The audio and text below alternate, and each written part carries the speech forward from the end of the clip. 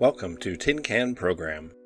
This is the third video in our Career Mode Guide series. Today, we will be flying Tin Can 4 to Moon. This video covers Moon flyby and Moon orbit. We will present the mission as a single flight, but completing your contract goals may require 2 flights, and this video covers either situation. Be sure you have your contract for Moon flyby. We already got it at the end of the last video.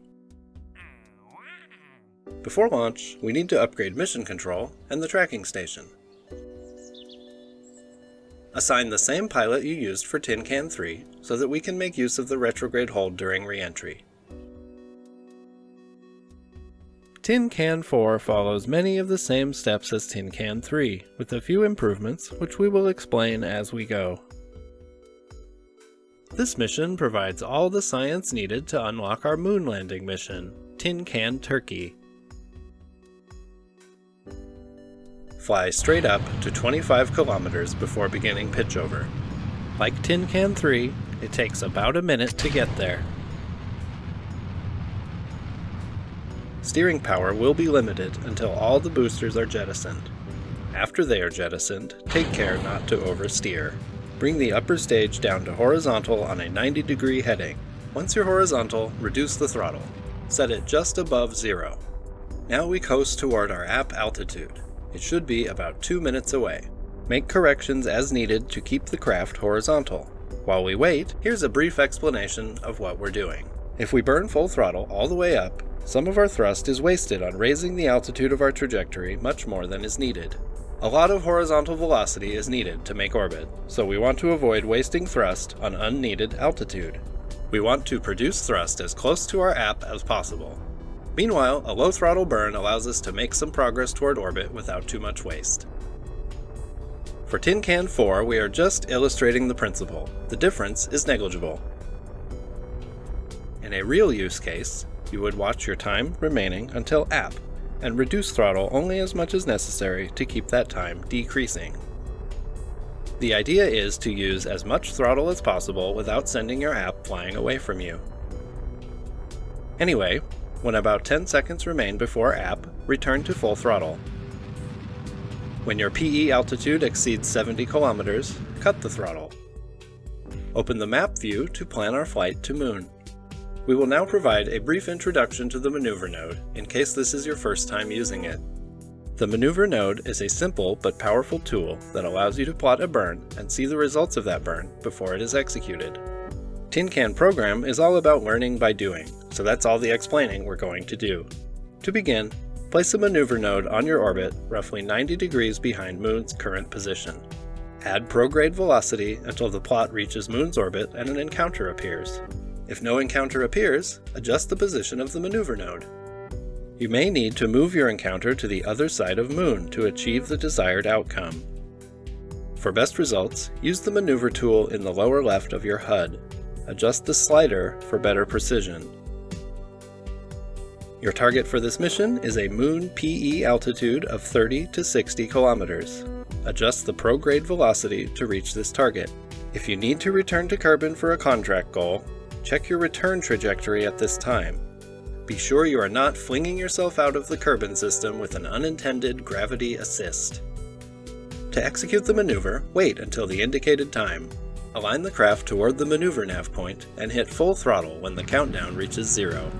Stay in flight view until the next stage, then switch back to the map view and watch your trajectory. While you wait for the burn, focus the map on Moon. Reduce the throttle as your trajectory approaches Moon, then cut the throttle as soon as an encounter appears. Make a few small burns to dial it in. There's no need to perfectly match the plotted course. As long as your PE altitude at Moon is in the 30 to 60 kilometer range, we're good to go. Delete the node and warp ahead to the beginning of our Moon encounter. As soon as you enter Moon space, press 8 to collect science. Now it's time to return to the Space Center. If your contract requires you to return to Kerbal after flyby, fly home now. Use a maneuver node at your Moon PE to return to Kerbal. Adjust the velocity until your course reaches 25 kilometers at your Kerbal PE. Be sure to collect the rest of the instrument science from Moon by pressing 9 once you are below 60 kilometers. If you are doing flyby and orbit in a single flight, just return to the Space Center. With the flyby contract done, it's time to upgrade the astronaut complex.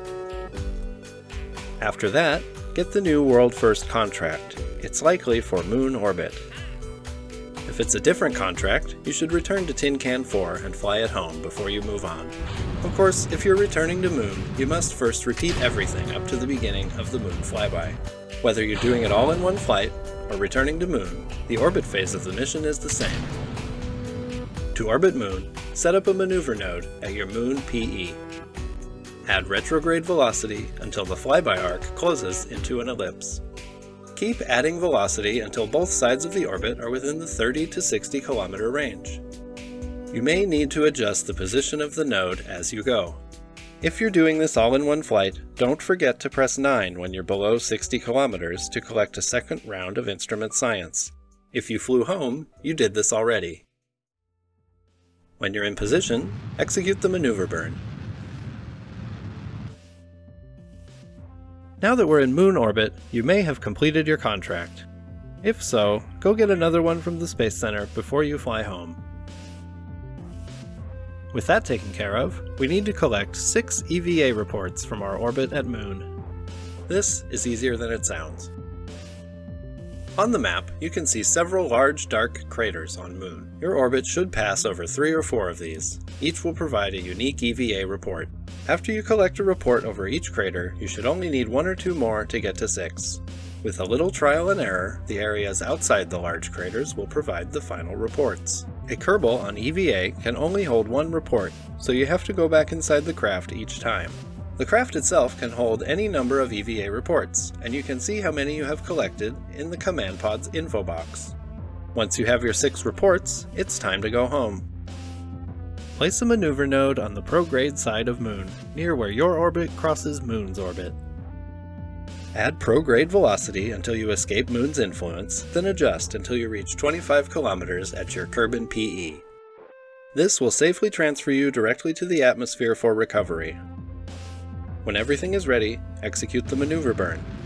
On the way back, we are going to collect a few more EVA reports. To start, get an EVA report when your altitude exceeds 60 kilometers on your way out from Moon. Get another one from Kerbal as soon as you leave Moon space, and then get one more once your Kerbal altitude is below 250 kilometers. It's a little dangerous, but you can collect an upper atmosphere EVA report once you get below 70 kilometers. Align toward retrograde first, and be sure to get back inside the spacecraft quickly. Once back inside, jettison the remaining fuel and then engage the retrograde hold. As usual, deploy the parachute at about 2 kilometers. When it's fully deployed, you can go outside and collect 1 more EVA report. You should bring home 11 EVA reports. Congratulations on completing your first Moon mission. The next contract is unpredictable. You might be offered a Moon landing contract right away, or you may have to do an orbital rendezvous first.